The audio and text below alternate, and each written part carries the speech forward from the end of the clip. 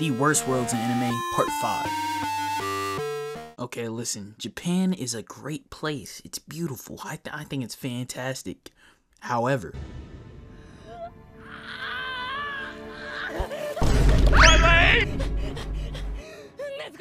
welcome to Demon Slayer, where the chances of you coming home to your entire family being plastered on the wall like New York City graffiti is definitely above 5%.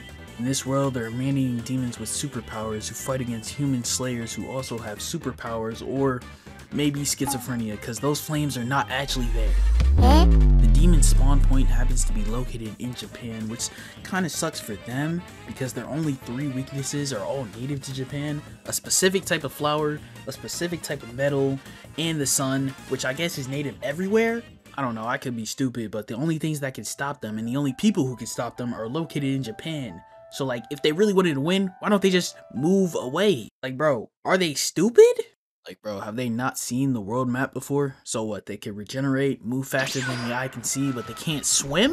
Moral of the story is, stop bullying Japan. They already have enough to deal with.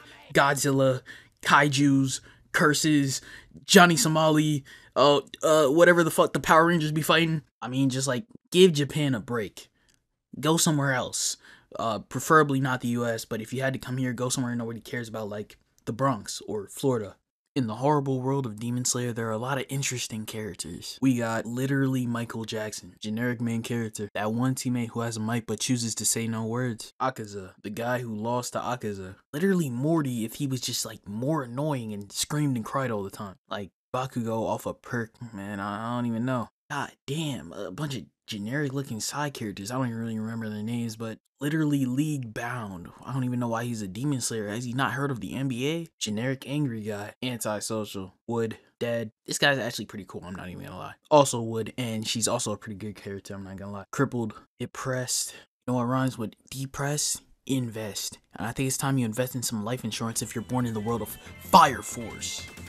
Guns, fire, spontaneous combustion on and off the screen. This is a world with superhuman firefighters who, instead of fighting fires, actually fight people who happen to be on fire. In this universe, people just randomly burst into flames and turn into monsters called infernos, while some people actually have the ability to control and produce flames instead. Okay, I can't do this anymore. Cut the music. Bro, when I think about Fire Force, I don't think about the plot, the story, how bad the world is. All I'm thinking about is Maki and Hibana every single day, bro. Honestly, okay, so in Fire Force, you know, it's kind of like abortion. Yeah, bro, I can't even go on with the jokes anymore. Bro, put me in a room with Maki, bro. 5 minutes, bro. All 10 toes get sucked, bro. The horniness got to me. Then the pain got to me. God of War. God of Pain. That's it. I'm gonna go watch Love is War to recover my mental. But don't worry, I'm gonna drop Worst Anime World 6 in like 6 months. Cause you know, I don't believe in consistency. Maybe. I might not even drop it for real. Anyway, as always, free Gojo and bye.